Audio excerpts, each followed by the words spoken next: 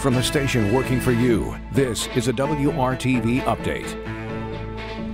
I'm Lauren Casey. Here's your latest headlines. A man is in the hospital this morning after shots were fired during a police chase up in Delaware County. State police say the 28-year-old wanted on warrants in Indiana and Kansas, and they say the man fired shots at civilians and officers. The deputy and an officer each firing at least one shot at some point during the chase. State police have not said whether or not the suspect was hit by that gunfire.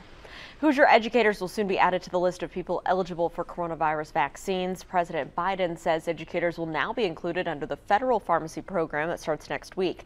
Governor Holcomb says state-run sites will continue to vaccinate Hoosiers based on age. Georgia Street downtown set to close for March Madness. The street closure will start tomorrow morning. It will last through April 5th. The closure stretches from Pennsylvania Street to Capitol Avenue.